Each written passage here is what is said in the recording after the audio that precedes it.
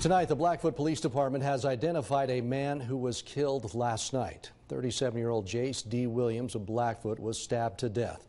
Police say around 11:45, officers were sent to the 100 block of North Broadway in Blackfoot after a call that someone may be injured.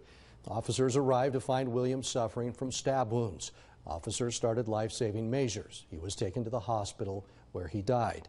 During the investigation, 35-year-old Melissa K. Perks was identified as the suspect and arrested.